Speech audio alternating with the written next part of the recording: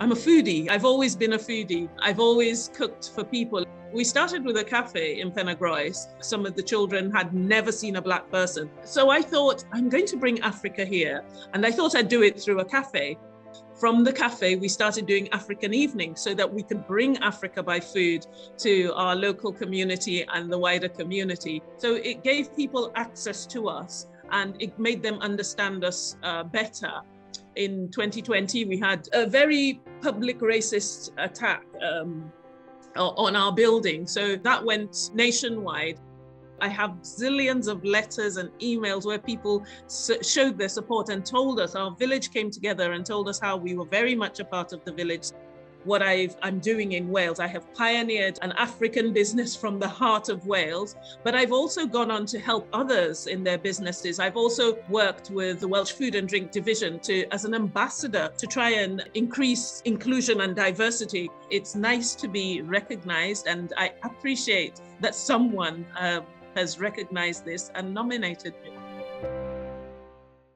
I had seen people wearing teething jewellery, which were necklaces that mothers could wear and babies could play and kind of fiddle with while they were breastfeeding or just being cuddled or whatever. My background is in fashion design, so I thought, oh, I think I would wear those if they were a bit cooler, basically. So I started to create my own using black and wooden beads, which is where the name Black and Beach came from. But at the same time, we kind of had a lot of political stuff happening. So back home in Ireland, Repeal the A, which was kind of the fight for reproductive justice, was also taking place. So I developed a slogan which was "A mother's place is in the resistance." I was really interested in women and mothers' position, and particularly mothers' position in feminism, and I didn't feel that there was a lot of representation for that kind of category, so to speak.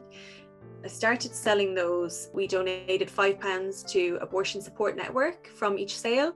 And I chose that charity to work with because they were working a lot with Irish women who needed to travel to have abortions. And also they were very grassroots and kind of on the ground, but all their donation and all their funding is from the general public. I wanted to align the business with that campaign, that cause. It felt really close to my heart as an Irish woman and kind of spoke to my feminism, I guess. So that was kind of the start of Black and Beach, really. I'm Managing Director of OTM Concierge. Our services are basically split into two, which is business services and lifestyle services. So the business services are very similar to that of a PA, where we do things like help with day-to-day admin, following up emails, client care, invoicing, all of those types of things.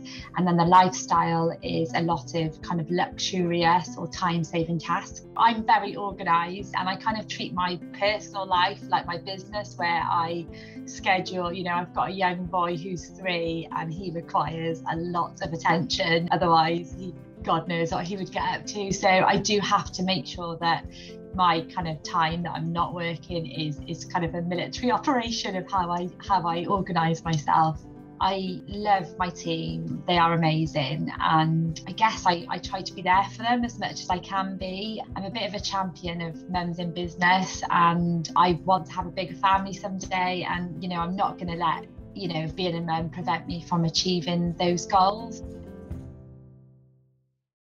I was a personal trainer before lockdown happened, but I was working at the time from a garage at my mother's house. I'd converted our garage to a private studio. I was also in full-time uni and working 2 other jobs at the time, so I was pretty busy, and within a month of opening I was forced to close because of lockdown, so everything sort of flipped on its head, and I was just reactive and proactive as well as I could have been initially to get everything up and running online. We were doing things like Instagram and Facebook lives with like at-home workouts, minimal to no equipment, just to help people get moving a little more because we were stuck in the house at home. But those then that wanted to work with us more on a one-to-one basis, we were setting them up on our custom app, creating training plans based around their goals.